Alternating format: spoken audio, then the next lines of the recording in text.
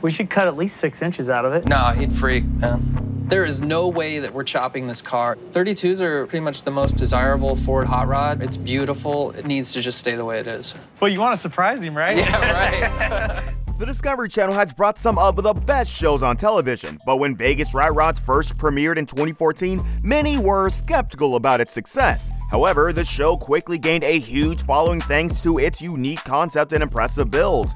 If you've never seen the show, Vegas Rat Rods follows Steve Darnell and his team at WelderUp as they transform old, forgotten cars into jaw-dropping, one-of-a-kind rat rods. With each episode, viewers are taken on a wild ride as they watch the team push the limits of creativity and ingenuity to bring these vehicles to life. Despite its popularity, the show came to an abrupt end, leaving fans wondering why it was canceled. And that's exactly what we're going to explore today. So let's take a closer look at the real reason Vegas Rat Rods ended.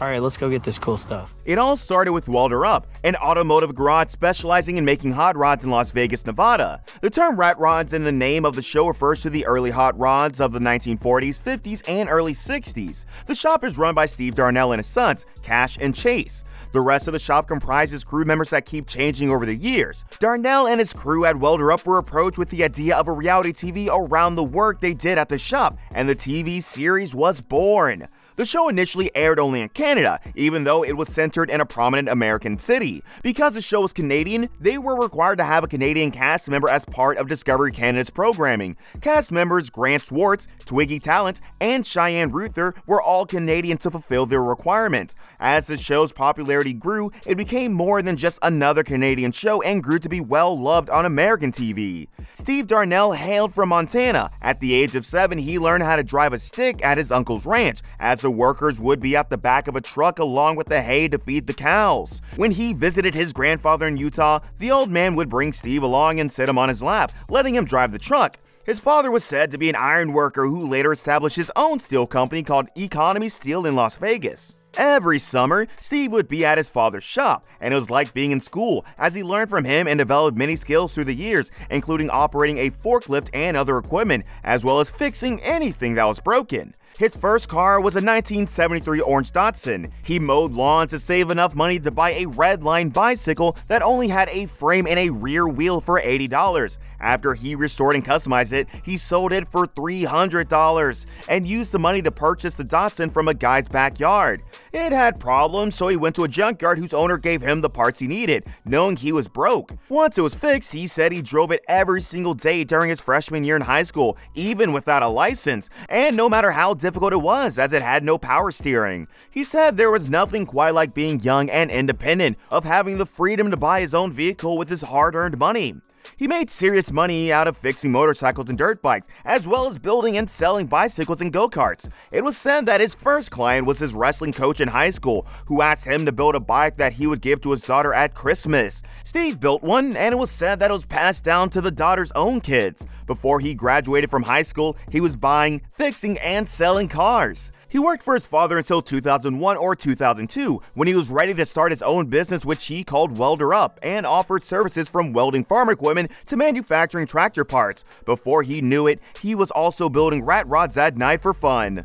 The show's success was due to its unique concept of creating rat rods that were made out of scraps, old engines, and parts. The crew at WelderUp would take these old, rusted, and seemingly useless cars and turn them into masterpieces. Viewers loved the creativity and ingenuity that went into every build, and the show quickly gained a loyal fan base. As the show gained more popularity, Steve Darnell and his crew became well-known figures in the automotive industry. They were invited to participate in various automotive events, and the demand for their rat rods grew exponentially. Before Discovery Channel came with the proposal for a reality TV show, WelderUp was already a successful garage. When Steve agreed to the deal for the TV show with Discovery Channel, many crew members weren't exactly ready for what that meant. Discovery Channel's focus wasn't on the cars, they just wanted to film a certain number of episodes in a certain period, so they could have a full season. Despite the success of the show, it came to an end in 2018 after 4 seasons. Fans were left wondering why the show ended, especially since the 5th season was already scheduled for 2020. The reason for the show's cancellation was not officially announced, but there are several theories as to why it ended.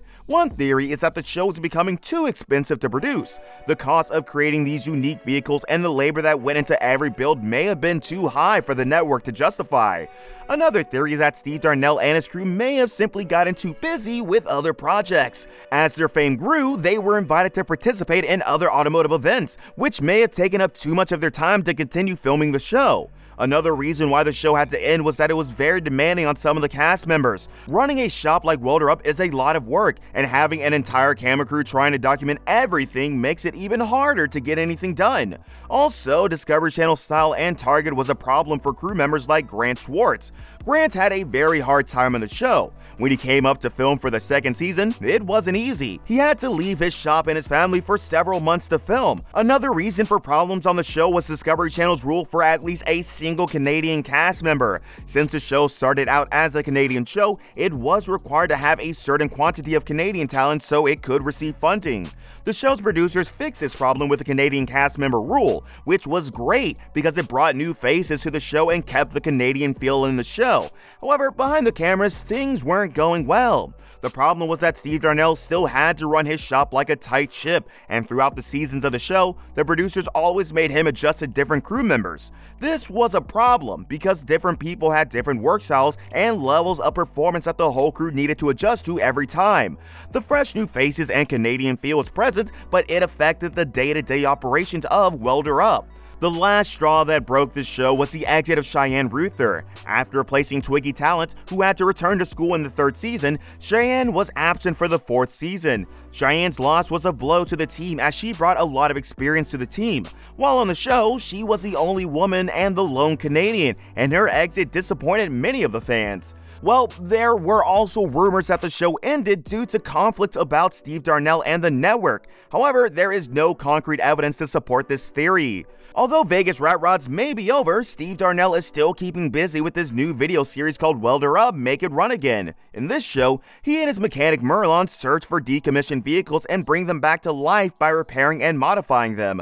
The entire process is broadcast live on their social media pages, and viewers can bid on the finished products through their auctions page. The show has been a hit with fans, and WelderUp has its own YouTube channel with over 160,000 subscribers and nearly 14 million views. Fans of Vegas Rat Rods can still get their fix by visiting the WelderUp showroom in Las Vegas. Some of Steve's famous rat rods are on display, and he even offers private tours to groups of people. Visitors can also purchase WelderUp merchandise, including sweatshirts, t-shirts, cups, and a Welder 101 metal kit. Despite the show's end, Steve Darnell and his crew continue to create unique rat rods and participate in automotive events. They even started their own YouTube channel where they continue to share their passion for rat rods with their fans. While the real reason for the cancellation of Vegas Rat Rods may remain a mystery, fans can still enjoy the incredible builds created by Steve Darnell and his talented crew at WelderUp. And who knows, maybe one day we will see them back on our screens, creating more amazing rat rods for all of us to enjoy.